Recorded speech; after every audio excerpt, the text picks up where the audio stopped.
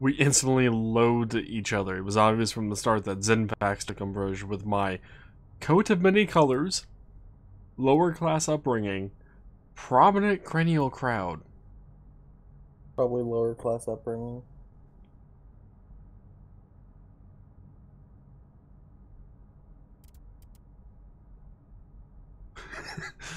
Coat of many colors. Are you quoting a song or something? Is this supposed to be a reference to Technicolor Dreamcoat? Um, I, huh? Coat of many colors. Are you quoting a song or something? Could be. I don't know what that one.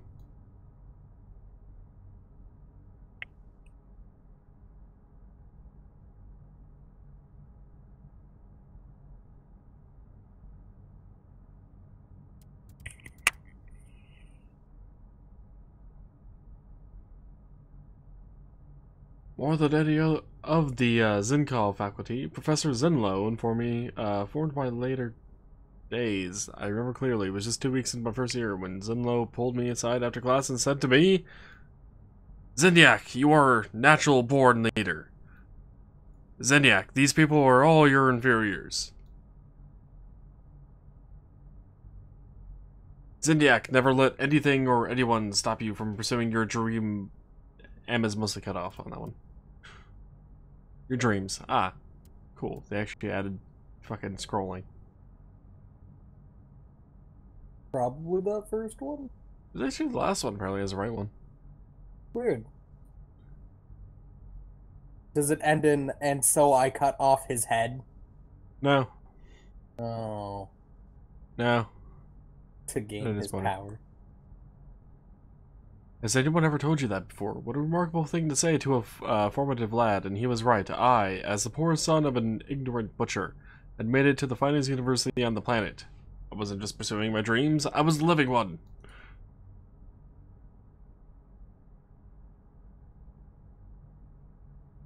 And here I am trying to do video game parkour. But text adventures. Upon receiving my diploma, I knew exactly what I must do. Kill Zinfax, enter military service, kill Zinfax, and then enter military service. Well, it's that last one, obviously. Kill Zinfax. Rather short-sighted, don't you think? Yeah, sure. Enter military service? Before I settle some unfinished business. Certainly.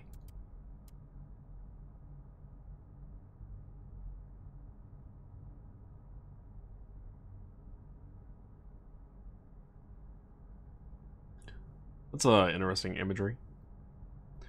Snapped Zinfax's neck like old bark flaking off a dying oak. Nice. Ah, I almost made it onto those boxes. Having fun with the parkour? A little bit.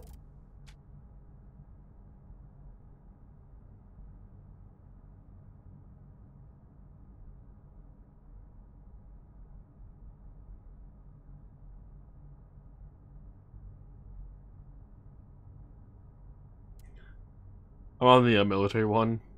I did it. So some did not survive the training and were sent off to work in the mines or forced to join the Zen National Orchestra, famous across 7 galaxies for how hideous their music is. In order to endure the training, I often relied upon the thoughts of my childhood, a more innocent time in my life, my iron will and drive to do whatever I must to excel, a manufactured hatred of the enemy. Oh, it's actually the last one. Didn't think it was going to be that one.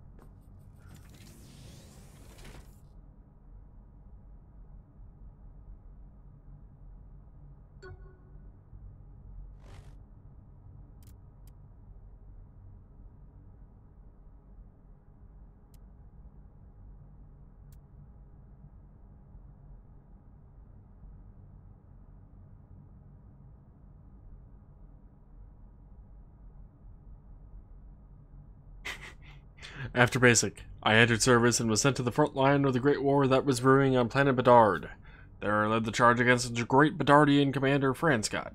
Using my innately keen insight, I surprised Franscott by murdering his soldiers and putting their heads on pikes, sneaking into his base under the cover of darkness, playing selections from the Zen National Orchestra at high volume. Yes, that one. Wow. The text for that one is just, nobody deserves that. It's a war crime. Sneaking? Wait, that was like, oh, okay. I thought it'd be the pike one, but okay.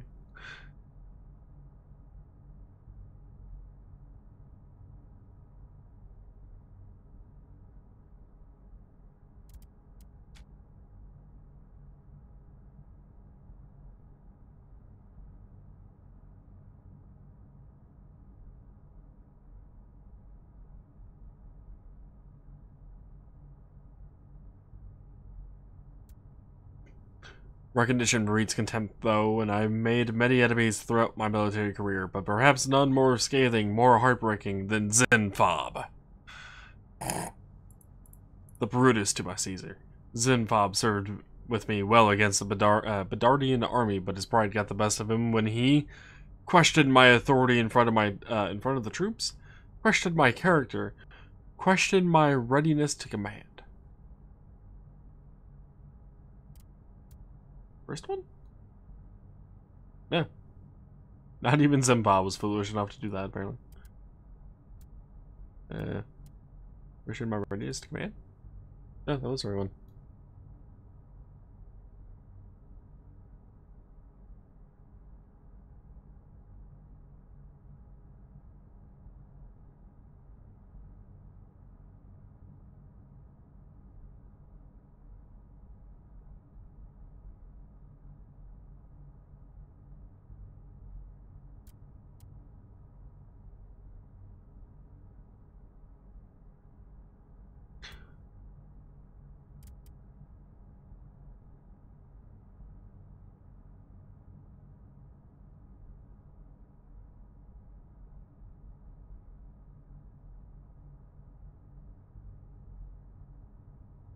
Jesus Christ, Zediac. Fucking getting accused by Zenfob about not being good at leading. They had a mock tribunal. And then afterwards, he fucking hunted his accuser down and killed him where he stood. So Zenfob is dead. Well, I mean, Rip to be fair, Zenfob. Zinyak just kind of tends to kill everyone in his wake.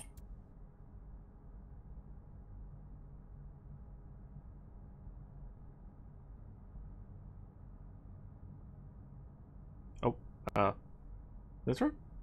Did you crash? Yep. A text adventure. Well, let's see. After many more successful terrestrial campaigns against our foes, the officials saw fit to give me my own ship, promote me to emperor, erect statues in my honor.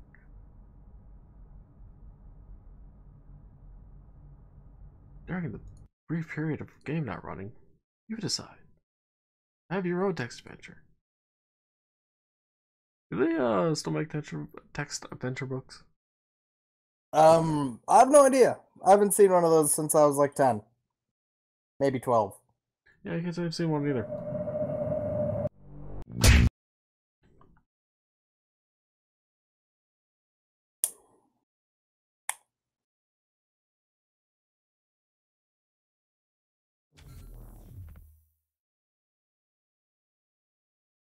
At least we saved. Mm-hmm. And I mean, when you crash, I get to save, so.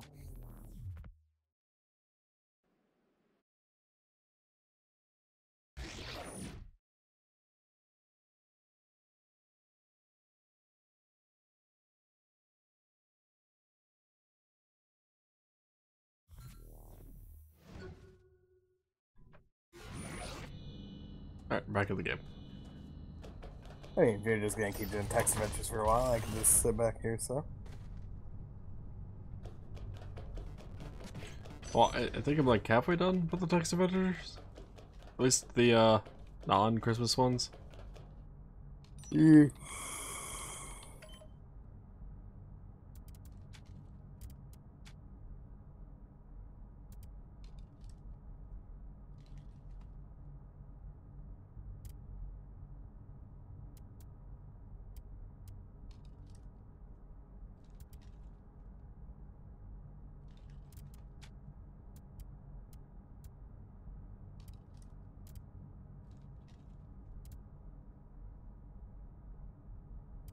Alright, back to where I was. I'm pretty sure it's the first one, giving me my own ship. So, promote me to Emperor? One does not get promoted to Emperor.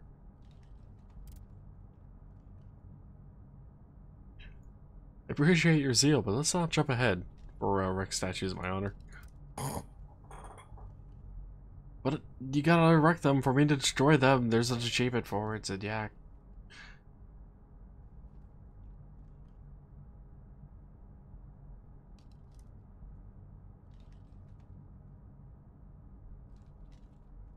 Give me my own ship. Indeed, no longer was I a simple passenger on our interplanetary death vessels.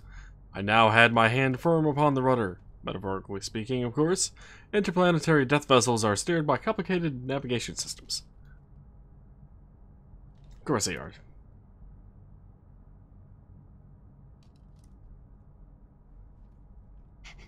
Now a celebrated member of the Zen army with a seasoned crew at my command, I blew up planet Zen and never looked back.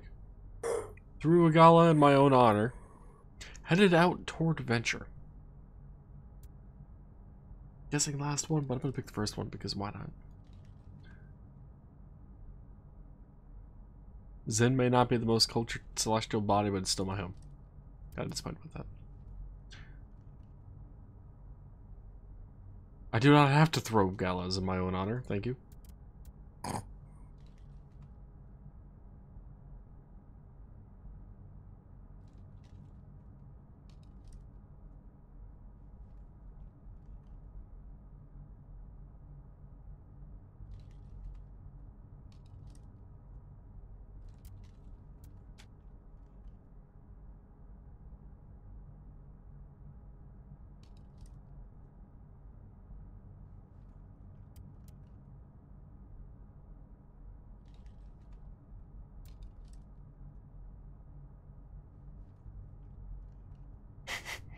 I am not a soul easily satisfied, so I knew my dream destination must be a planet that could challenge not the collective might of the Zen army, but my own fragile ego.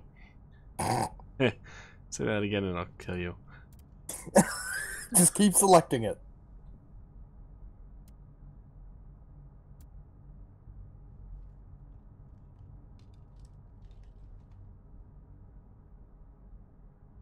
Nothing's happening.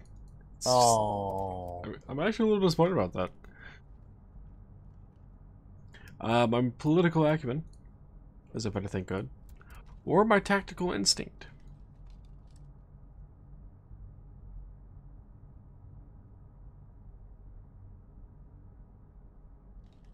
Are the text adventures going to end with the invasion of Earth?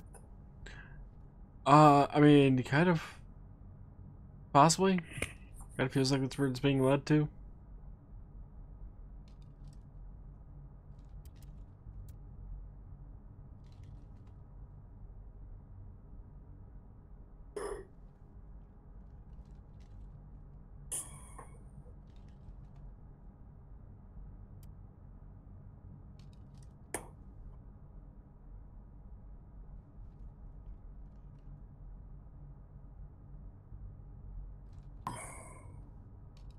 What 1v1 would a Bishop Quirkzug pick against Zenyak? A board game? A duel of swords? Arm wrestling? Arm wrestling? That was actually the right one. Okay. Oh shit! Huh. I thought that was just gonna be like, no, that was the Zin.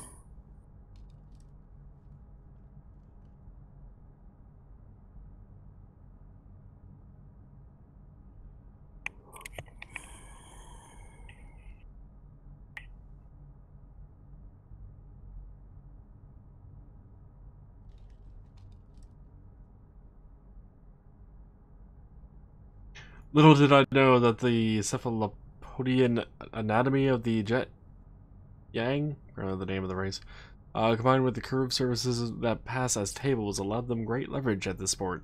Oh, how clever Quirkzug was, luring me into a trap that played upon my own prejudices. Well done indeed. As it turns out, the winner of that match was me, Quirkzug. Wait, what? Change it. Quirk Zerg, because his name got changed. And it was a draw. Quirk Zerg? Oh. Zoidberg?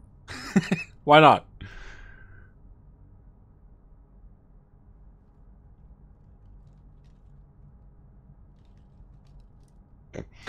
Yes, Quirk Zerg used his anatomical advantage to best me at that infantile test of strength.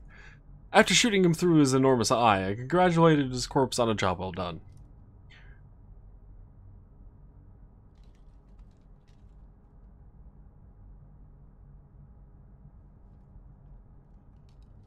Apparently, he rubs his tongue for luck.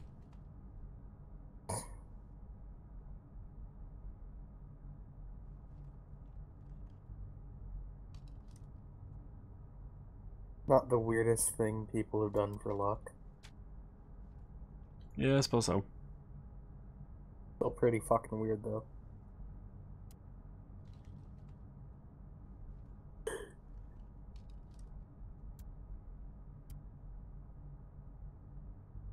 Possessing astute foresight as I do, coupled with my, at times, all-consuming need for control, I knew that before I set out to do anything more, I must find a second in command, acquire more ships, get some decent food on board.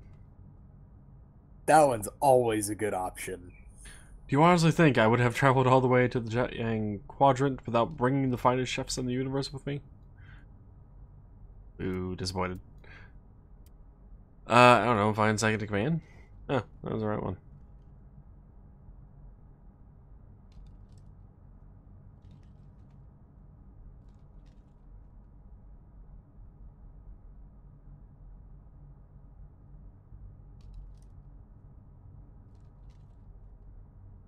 Zenjai, apparently another name of a person in the Zen army. What was that? Zenjai. Yeah, that was his handmaid. We saw him. Yeah. Apparently he was supposed to be second in command. That's depressing. Yeah. But as is customary to prove one's successor's worth, I first administered a scholastic aptitude test, ritual beatings, a quiz to determine his understanding of basic etiquette. Ritual beatings! Those were already part of our daily routine. I saw no need to beat a dead horse. Do you see what I did there? I made a pun. It was a very good one, too. Oh, does it actually say yes, that? Yes, it does. God damn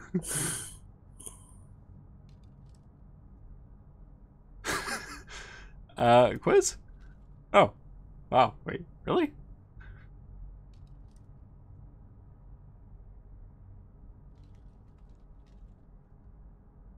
I was not about to appoint someone as my military surrogate and manservant who was unable to appreciate propriety and tradition. I knew that if anyone were to even attempt to fill my proverbial boots, that they had to be able to do so in any conceivable situation. So it was I constructed... What brain? What are you reading here? Sentence? What are you? So it was I constructed a battery of examinations designed to test his etiquette across all manner of occasion. That just feels wrong of a sentence. They really were brilliant, if I do say so myself.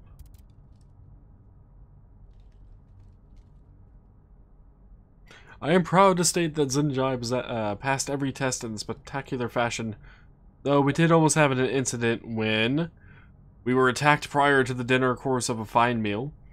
Zenjai's brother died during an examination on proper cross-cultural greetings. Rabid Zenpei got loose upon the ship during a rousing debate on intergalactic politicking. I'm not sure on that one, which one's the actual right one. I don't know either. That one's just phrased weird. First one? First one was apparently the right one. Attacked prior to the dinner course of a fine meal. Alright.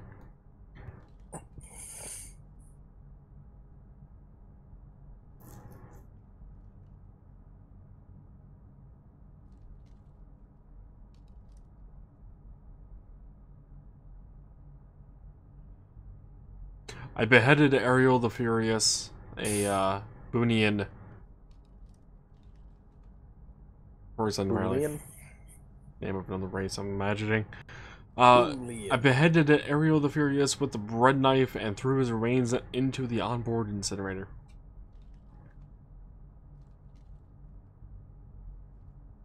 And then they proceeded to eat them, apparently.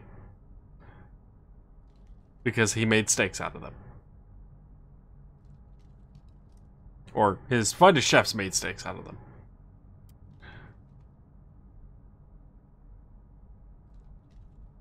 Delicious.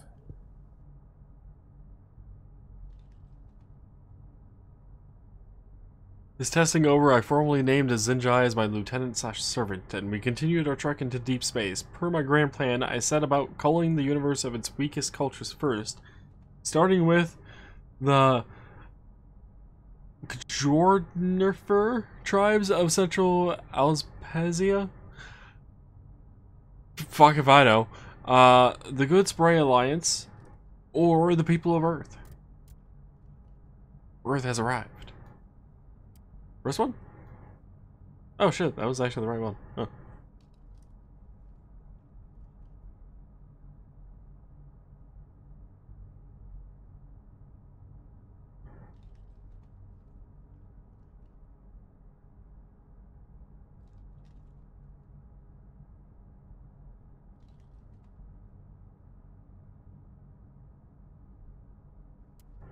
Alright, Zinyak, what is your defining moment? It's the last text adventure. Yeah.